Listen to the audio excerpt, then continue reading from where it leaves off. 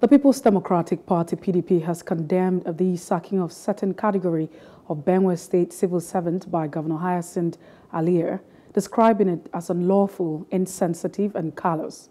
The governor, in a statement by his chief press secretary, ordered the nullification of all employment made by the outgone administration since May 2022, as well as the reversal of promotions to the rank of permanent secretaries made from January 2023 by the administration.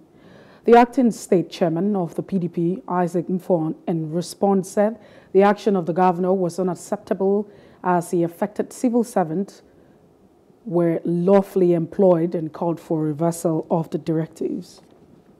PDP observes sadly that by this latest sack, Governor Alia has continued on the wrong footing of his administration so far by executing worthy actions without following due process of